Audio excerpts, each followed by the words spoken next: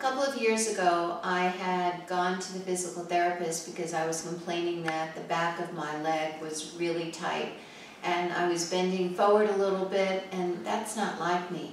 So he said, you don't have a torn hamstring, but you do have a hamstring that's very weak and tight. So he showed me this exercise. It was on a massage table. I'm fortunate I have one, or you can do it on a bed as long as your bed is at hip height.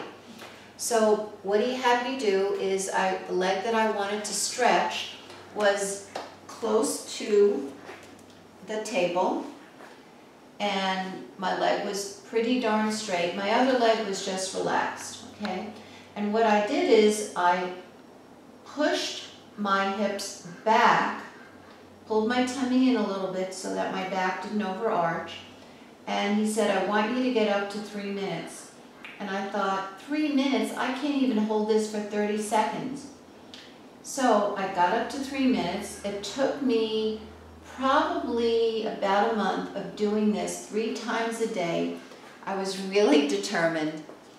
And I said, how will I know when everything is good? He said, when it feels like the other. Well, he was right on. And every once in a while I do this because it feels so good. And then of course you don't want to neglect the other leg. That's the story. See ya.